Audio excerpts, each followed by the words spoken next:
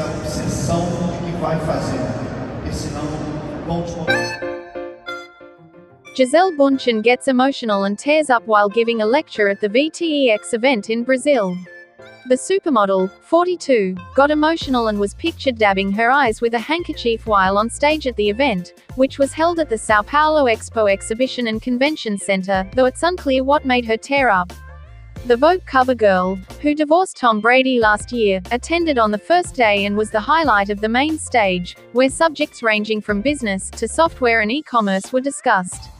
She spoke with the president and co-founder of VTEX, Mariano Gomide, and addressed her challenges to conquer the world, her job in defense of nature and her journey of example in entrepreneurship, according to a press release.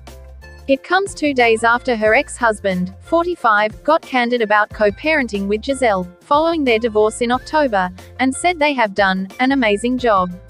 Gisele wowed in a skin-tight brown turtleneck dress which clung to her enviable physique. She paired the dress with strappy nude heels and a number of gold accessories. The beauty wore her golden tresses parted in the middle and cascading down in light waves. Despite having the emotional moment, she appeared happy through the rest of the event and flashed her megawatt smile numerous times. The beauty seems to be settling into her new single life. Bundchen is said to be back to herself after divorcing from Brady last year.